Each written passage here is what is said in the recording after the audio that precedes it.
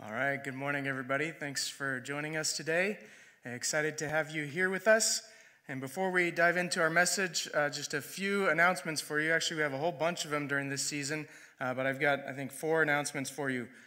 First of all, this Monday, December 21st, in our front parking lot, there's going to be a food truck called Chef Dane, D-A-N-E. And Chef Dane actually parks there every Monday and uses our parking lot as a way for them to generate some business during these COVID times. But as a thank you to us for letting them use our parking lot, they've said they'd like to do a fundraiser night for us. And then we decided to have this fundraiser go towards benefiting Nourishing Network.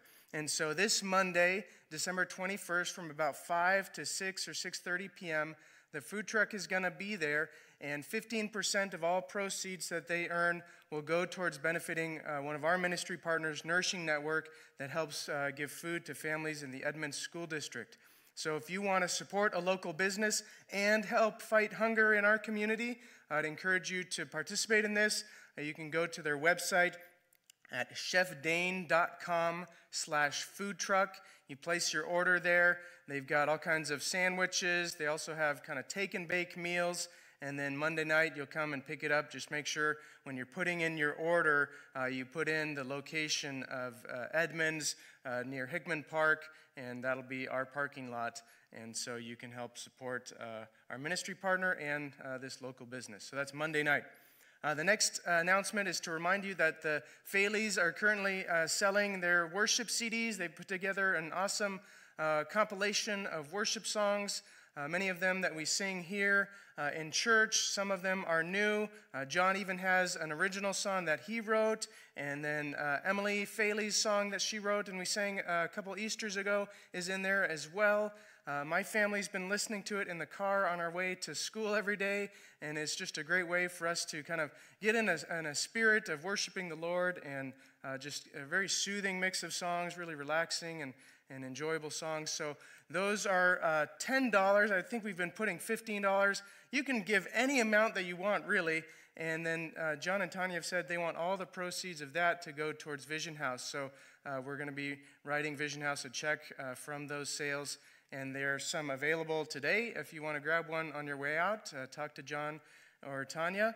And then you can call the office during the week if you'd like one. You can pick one up. Molly or I can help you with that during the week. So those are still ongoing sales for that. Next announcement is the women's study. My mom has agreed to do another women's study online. This will be starting January 12th.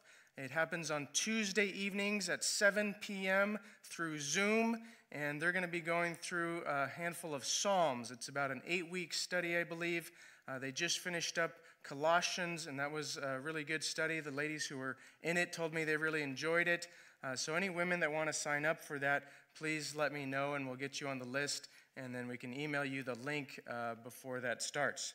And then lastly, just a reminder that our Christmas Eve service this year, we're not going to be doing one in person, but we do have a wonderful Christmas Eve service getting prepared that will be online for you. And pretty much it'll be available all day or most of the day on December 24th. So you can access it anytime that you have a moment and really want to focus on God, focus on the Lord, and prepare your heart to be in a real Christmas mood, not just kind of all the superficial stuff, but really to celebrate and worship Jesus.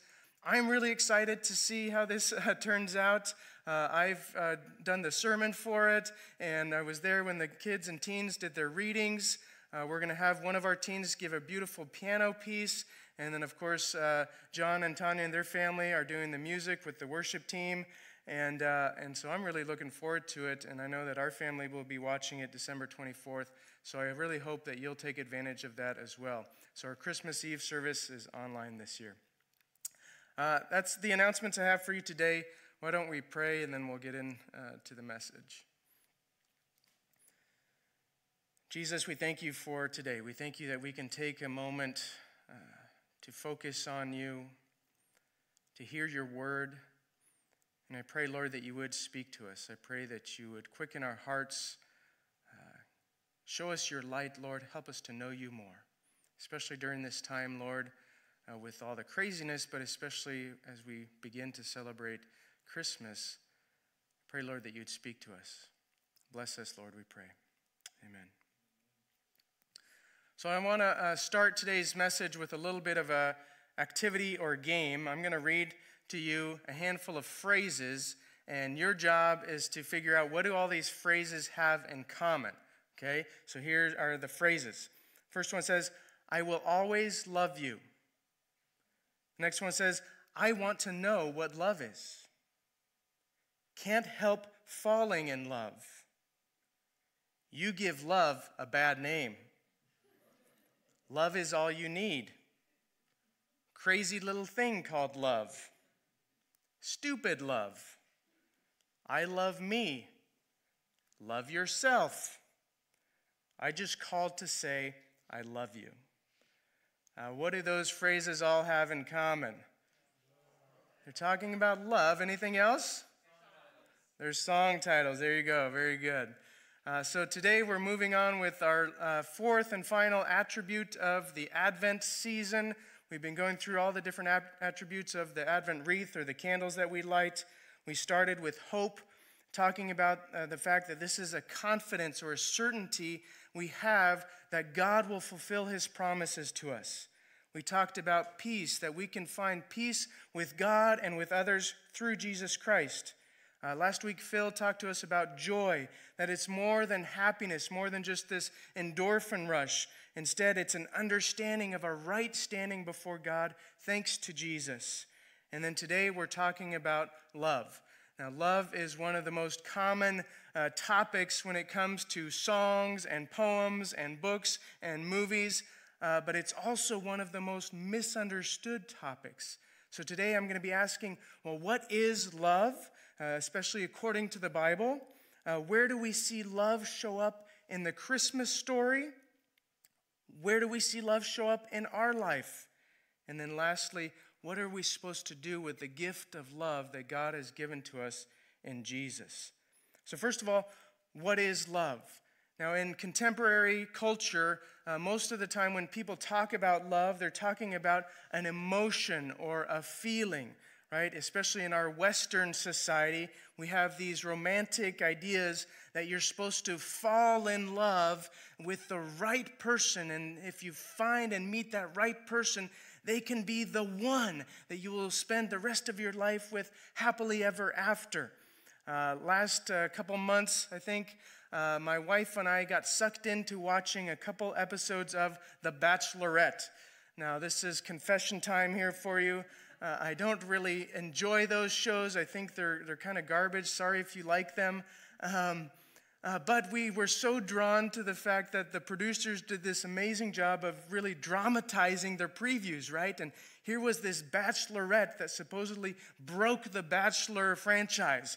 And so we're like, all right, well, we're curious enough to watch a couple episodes. And so sure enough, we watched the first few. And after the very first episode, this bachelorette claims that she knows or believes that she has met the one, right? After seeing this guy one time, she knows that he's the one for her. She's going to marry him. And of course, that just completely ruins the rest of the show because it takes away all the suspense for it. But our contemporary society believes in this very strongly, right? That if you find the one, you will be happy for the rest of your life with that person. Unfortunately, that's not the description of love we have in the Bible.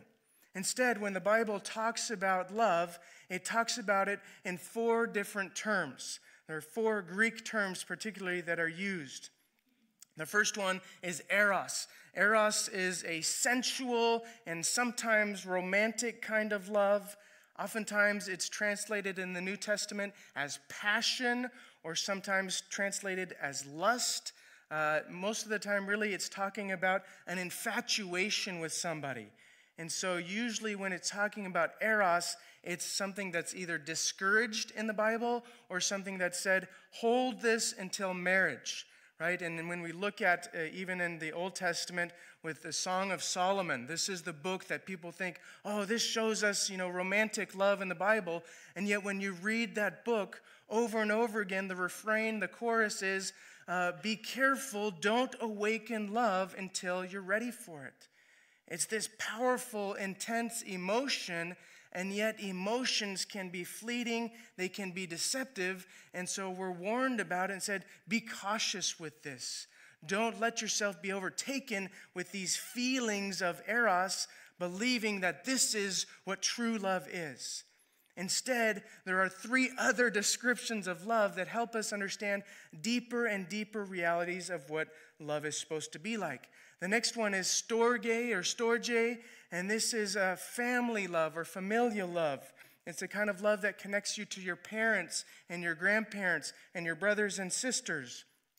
Oftentimes, this love is translated as devotion.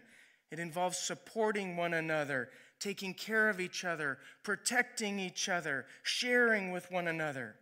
In Romans 12:10, it uses this verb when it says, be devoted to one another. But then it goes on and says, to one another in brotherly love, which is the next kind of love, philia. Philia love is a deeper kind of personal connection with somebody. It's a more intimate trust and respect for one another. It's the kind of person that you can confide in and lean on in times of trouble. This is the kind of love that John uses in John 13:35. He says, by this everyone will know you are my disciples if you philia one another, right? Have this kind of deep connection and care for one another. There's a verse in the Old Testament that says, there's a friend who sticks closer than a brother, right? We don't get to choose our families, and we love our families on one level, but oftentimes we enjoy hanging out with our friends more than our families. And the kind of friendship that we have with people that we choose to surround ourselves with usually is more meaningful because we feel that trust and that respect with them. The last kind of love is the agape love. This is the kind of love you've probably heard about, talk about in sermons before. And most of the time when agape is used, it's used to describe God's love for us. This is a pure and selfless and sacrificial kind of love, unconditional, without anything to gain. This is the kind of love that John talks about in John 3:16, when he says, for God so agape, or loved the world, that he sent his one and only Son. Paul uses it in Romans 5:8. God demonstrates his own agape for us in this: while we were still sinners, Christ died for us. 1 John 3:16 uses it as well. This is how we know what love is, that Jesus Christ laid down his life for us. So when we see these kinds of love, most of the time when culture's talking about love, it's really only talking about that eros. But when the Bible talks about it, it calls us to go into these deeper levels of love until we are embracing and receiving and reflecting that agape love, a selfless love, a sacrificial love. For those of you who have the privilege of calling yourselves parents, you know what that love is. It's not just a warm, fuzzy feeling you have for your kids. It's the willingness to sacrifice for them day in and day out, even when they're not all that lovable, right? When they're puking up vomit and their noses are runny and all these other things, you continue to give yourself for them out of this selfless desire to love them, to give them a better future than even you yourself had. That's what is talked about when it talks about agape love. So God is calling us to these deeper kinds of love. Back when I was a teen, I used to listen to DC Talk. And those of you who don't know DC Talk, this was the band that Toby Mac was a part of. And some of you don't even know who Toby Mac is. That's okay. But they had a song called Love is a Verb. And the point was, love is an action. It's not just an emotion. Emotions are part of it, and they're part of God's design, but it's something that goes deeper, a commitment to care for somebody, to give yourself for their good, even if it means sacrificing your own good. So then how does God's love, this agape love, show up in the Christmas story? I want to show you 7 quick snapshots of places where God's love shows up in the Christmas stories. First of all, we have God's love showing up when God reveals himself to Zechariah and to Elizabeth. Now, if you remember, Zechariah and Elizabeth were barren. They weren't able to have any kids, and they had longed for kids and prayed for kids until the point that they had gotten old and well beyond the age of being able to have kids. But early in the Christmas story, in Luke chapter 1, God shows up to Zechariah in the form of an angel and tells him, "Your wife Elizabeth will bear a son, and he will be a joy and delight to you, and many will rejoice because of his birth." So God pours out his love by granting Elizabeth and Zechariah this desire of theirs, these things that they had wanted in their hearts for a long, long time. And not only does he answer their prayers and give them a child, but he gives them a child that will be great. The angel says, "He will be great in the sight of the Lord. He will be filled with the Holy Spirit from birth. He will go on before the Lord to make ready a people prepared for the Lord." So this son becomes John the Baptist, who prepares the way for Jesus. He's considered the greatest prophet in the whole Bible because of his role in announcing and preparing people's hearts for Jesus. So this is God's love poured out on Zechariah and Elizabeth. The next place we see it is when God sends the angel to visit Mary. Now, when the angel visits Mary, he tells her, "You are highly favored or highly loved by God, and the Lord is with you." He's saying God has chosen you for a very special task, right? Mary was a nobody, a peasant girl, probably from a poor family in a very small town, in a very small country, occupied by the Roman Empire, and she had no standing or social status, and yet God chooses her. And when she hears this, she sings out and cries out in the Magnificat and says, "My soul glorifies the Lord, for he has been mindful of his humble servant. And from now on, all generations will call me blessed." Even though it would have been very difficult and challenging for Mary, she considers it a great honor and a blessing to be chosen by God. Now, the other way that God shows his love in this particular story is by sending the angel. I don't know if you've ever thought about this, but God does a lot of things in my life without ever announcing them to me ahead of time, right? A lot of changes that have happened to me, a lot of things that I've gone through, but he's never sent an angel to let me know that they're coming. Every now and then I'll have a sense that something's coming, but never a very clear directive or announcement, "This is coming, be prepared." Well, imagine if Mary hadn't had the visit of the angel. Right? One day she wakes up and she's feeling kind of queasy, right? And it keeps persisting morning after morning, and then her stomach starts to swell, and she's going, "What is going on with my body, right? I can't be pregnant, so I must be sick or have some kind of disease." But none of that happens because Mary knows exactly what to expect. The angel told her about it. And not just any angel, but Gabriel, one of the highest angels, one of only 3 angels mentioned by name in the Bible. And he tells her exactly what's happening, tells her that this child will be the Son of God, what an incredible gift and blessing. And so even just the visit of the angel is God pouring out his love on Mary, helping her prepare herself for what's to come, helping her even get ready for the criticism and the rebuke and the stares and the gossip that are coming her way from the townspeople and her family members. So the angel itself is a blessing and an act of love towards Mary. The next one is the fact that the angel visits Joseph as well. Again, this is a blessing for Joseph, just the fact that he gets to see an angel. I've never personally seen an angel that I know of. I know about a handful of people who have, and most people think this is an incredible treasure or blessing that you get to experience this. And Joseph has that experience here. But this is especially a blessing for Mary, because remember, Joseph was thinking about divorcing her, breaking off the engagement. And if he hadn't had this visit from the angel, this revelation from God, then he would have followed through with that divorce, and Mary would have been left completely alone. Instead, God shows Joseph, this is what's happening. You need to marry Mary, and he goes through with the wedding, and she now has the comfort of a husband. She has somebody to provide for her, somebody to protect her, and probably even more importantly, she has somebody who believes her, somebody who knows that what she's saying is true, because I'm guessing nobody else, even her own parents, believed her. In fact, we don't hear anything about her parents, and so possibly they even disowned her, but Joseph attaches himself to her and is with her during this incredibly challenging or difficult time. So what a blessing, what an act of love for God to provide this for Mary by sending the angel to tell Joseph what is happening.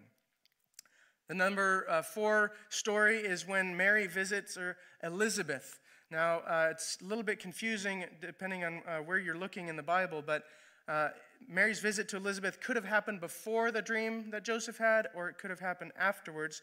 But regardless, Mary goes up and spends a handful of months with Elizabeth, who is her relative, some kind of distant cousin or an aunt or something. And this visit ends up being an incredible blessing and encouragement to her.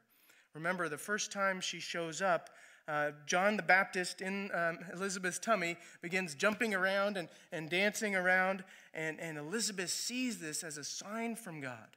She sees this, that God is saying that Mary is carrying the Messiah. And she begins prophesying over Mary and declaring that she will give birth to the Son of God, to the Messiah. And I imagine for Mary, that would have been such an encouragement to have, again, somebody who believes her, somebody who kind of knows what she's going through because she herself is going through this miracle pregnancy, and then somebody who will declare this truth over her to remind her and assure her this truly is from God.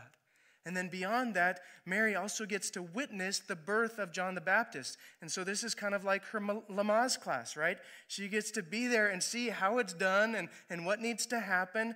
And this is preparation for her when she will give birth in the stable, and then also just for raising baby Jesus, seeing Elizabeth in the first couple weeks with John the Baptist. So what a blessing for Mary to have this.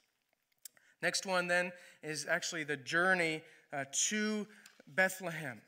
Now, a few weeks ago, I read to you kind of my own little version of what that would have been like and how difficult that would have been. But in some ways, we can think of this journey itself as a blessing to Mary and Joseph. And one of the things I think of is the fact that the Bible prophesied in the Old Testament that Jesus would be born in Bethlehem.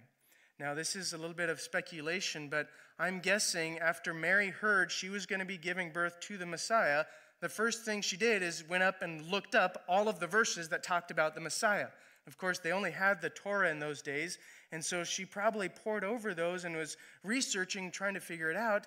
And it's possible that when she and Joseph were talking about the birth of Jesus, they would have said, well, it says he's supposed to be born in Bethlehem. Well, how are we supposed to get to Bethlehem? Like, shouldn't we just stay here in Nazareth? It seems safer, right? But when the census comes, they have to go. And so it's almost like God is telling them here, I will take care of these things. You don't have to manufacture anything. You don't have to worry about fulfilling these things. I will fulfill all the prophecies. I will fulfill everything that needs to be done through this person, through the Son of God, this Messiah. Beyond this, too, it would have been a blessing because now Mary and Joseph, who are receiving kind of the stares and gossip and criticism from all their town, all those people now have something else to worry about. And so the attention is taken away from them. And not only that, but now there are people to travel with them to Bethlehem. It would have taken them about 5 or 7 days to get there. But because other people are traveling back to their hometowns, it would have been a safer time to travel because of those other people on the road. And then finally, a number of years ago, I read a book talking about inns in those days. Remember when Mary and Joseph got to Bethlehem, there was no room for them at the inn.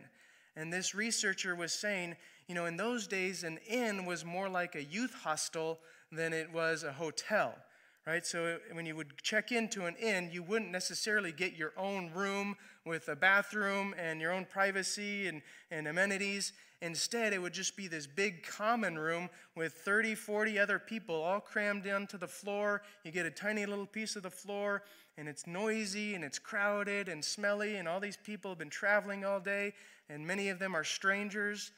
But for them to have a stable instead of an inn was probably actually better because it offered them that privacy, that quiet, that safe space away from all these other people. And so in some ways, even the stable could have been a blessing to Mary and Joseph. Number 6, God shows his love and pours out his love in the Christmas story on the shepherds. If you remember, shepherds in those days were kind of nobodies. They were kind of at the bottom rung of society, forgotten by most people, just up in the hills on their own most of the time. But when God shows up, he has this angel appear to the shepherds, and then a whole host of angels that are singing and praising God. Now, I love to listen to John and Tanya lead us in worship, and their family too. When I was at Point Loma in college, our college used to do Handel's Messiah with the whole music department. I loved listening to that. In Panama, our church would join with about 20 other churches and do this big old Christmas cantata, and I always loved listening to those choirs. But I imagine that none of those things can compare to a host of angels singing the very first Christmas hymns, right? I mean, what an incredible experience. What an incredible blessing for these shepherds to know that they have not been forgotten by God, that he truly cares for them and remembers them. And here he is declaring the greatest news of all to these guys up in the hills. And then not only that, but they get to go and be the very first eyewitnesses of the Messiah, of the Son of God. And they get to go out and share the good news with others. And who knows, they may even have brought gifts to Mary and Joseph. You know, a lot of the nativity sets show them offering a lamb or some wool or maybe some milk. Or who knows, maybe they even helped in the delivery because they're used to delivering sheep or something. But what a blessing all around for the shepherds and for Mary and Joseph to have this confirmation. These guys coming and saying, the angels told us we would see your son and that he is the Messiah. And then declaring his praises. What a confirmation to them, what an encouragement and a blessing to them. The scriptures tell us that after this, Mary ponders it in her heart. That means she held on to these memories, treasured this memory of the shepherds arriving, and it probably was an encouragement and a blessing to her for many years to come, especially as things got difficult and she struggled. Last of all, we can't forget the wise men. Now, when the scriptures talk about the wise men, it says that when they find Jesus, he's now a child instead of an infant or a baby, and they find him in a house. So most people say that this shows us that the wise men actually appeared maybe 2, 3, or 4 years after the birth. It just took them a while to get there, I guess. Some of us are slower than others to getting around to following Jesus. But these wise men, when they show up, you know, Mary and Joseph haven't had any kind of supernatural things happen in the last 2, 3 years. It's been a while since Jesus was born. They're now trying to figure out life in Bethlehem, trying to find a new job for Joseph, had to find a new home for him. And possibly, you know, they're just getting discouraged and going, is this what it's like to raise the Son of God? Like, it's kind of no different than any of my other neighbors. And all of a sudden, out of nowhere, we have these foreign magistrates, these dignitaries that show up, and they've just had an audience with the king, and they bow down and they worship their son. And then they offer him gifts, that gold and frankincense and myrrh. A couple weeks ago, I was shopping for Christmas cards for my nieces and nephews. I like to get them funny cards at Christmas. That's just a good uncle thing to do. But one of the cards I saw was and you've probably seen it too, it's the one that says, what if the wise men had been wise women, right? And so they show these women kings offering Jesus a bag of diapers or some formula or a casserole, right? These very practical gifts. But in many ways, the offerings of the Magi, the gold, frankincense, and myrrh, those probably were very practical as well in the sense that they were very valuable. And as Mary and Joseph had to flee into Egypt, this was currency that they could use in any country. And probably this provided for their family for the next 20 years or so. And so it gave Mary and Joseph everything that they needed to care for their son, even as they're fleeing and running away from Herod and all those other things. And then what an incredible reassurance and blessing to them that Jesus truly is meant to be the King of the world. That people from the east would travel great distances to pay homage to him and worship him. What a blessing to Mary and Joseph as Jesus' parents in this situation see that God's word truly is true. And what a blessing and encouragement to them. So all of those things are just examples and stories that show us God pouring out his love at Christmas time on all of these people involved in these stories. So then what about us? Right, where does God's love show up for us, especially surrounding Christmas and the Christmas stories? Well, just like Mary, the Bible tells us that God has chosen us. He's elected us to save us and redeem us.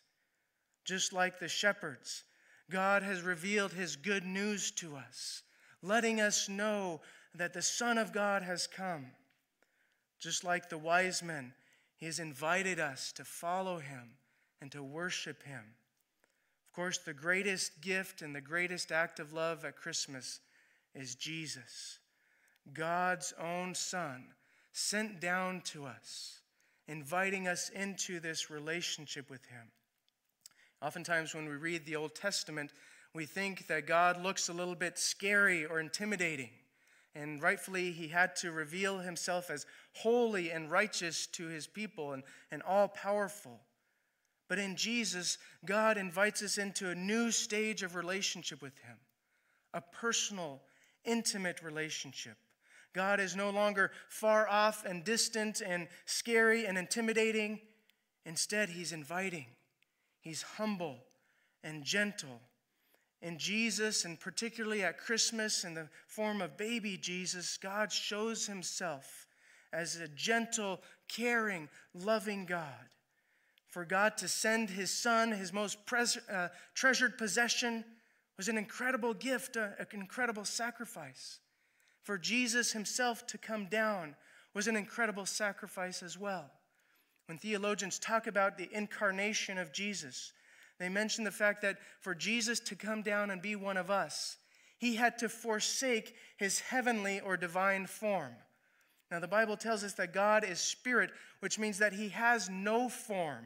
It can't be contained in any one little container or box. But for Jesus to come down, he had to give up that divine spirit form or lack of form and now be contained in a tiny little vessel of baby Jesus. The God of the universe, infinite, is now contained in a very small little space. And theologians say that for Jesus to do this wasn't just to give up his divine form for a handful of years, 30 years or so. It was actually a sacrifice that he gave up for the rest of eternity.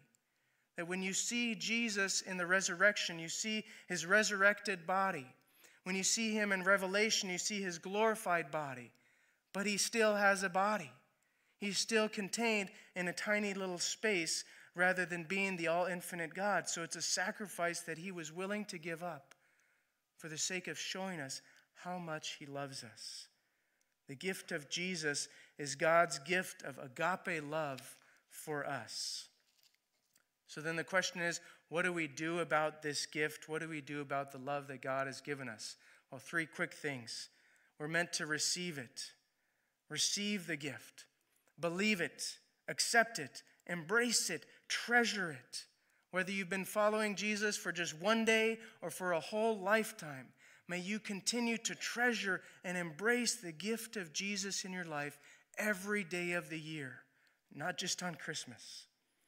Second of all, we're meant to walk in it. Colossians 2:6 says, just as you have received Christ Jesus as Lord, so walk in him.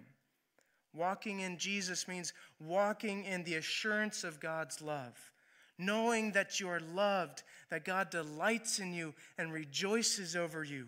There's no more guilt or shame or fear before God.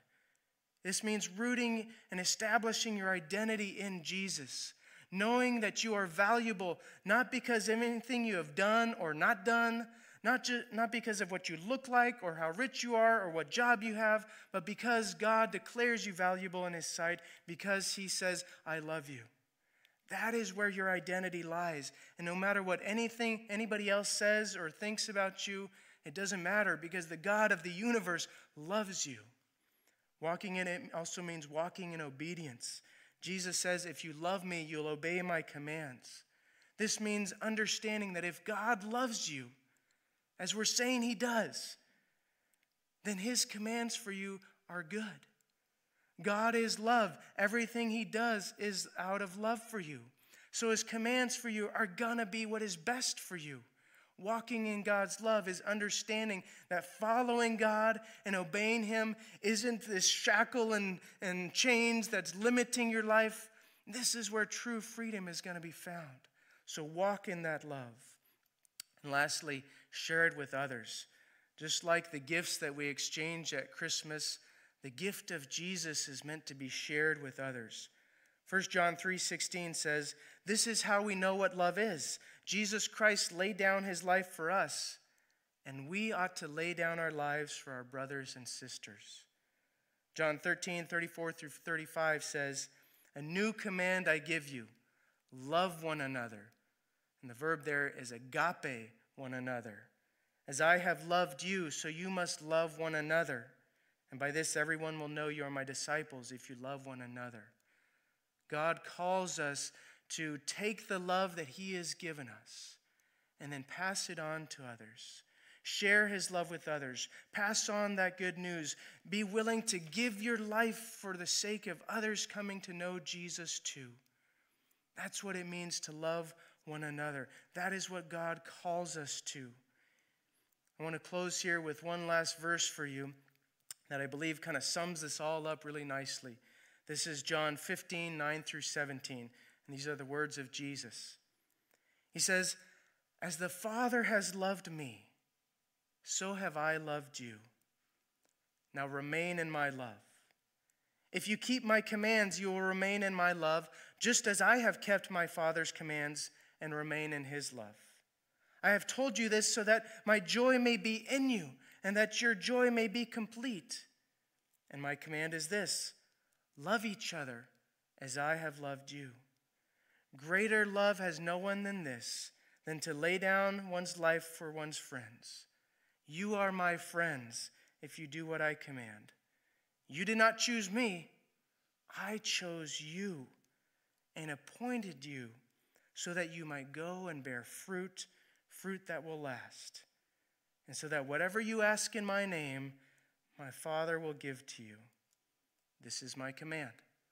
Love each other." Would you please pray with me? Jesus, we thank you for your love. We thank you how clearly this is expressed to us at Christmas time in the form of baby Jesus. That you were willing to come down across such a great distance, to become one of us, to draw near to us, to help us to know that you are not far away, you are right here with us. Help us, Lord Jesus, to understand that. Help us to believe it deep within our soul. I pray, Jesus, for everyone here in this room with me and people who are listening at home. I pray that this Christmas you would help us to understand and know and even to feel that once again.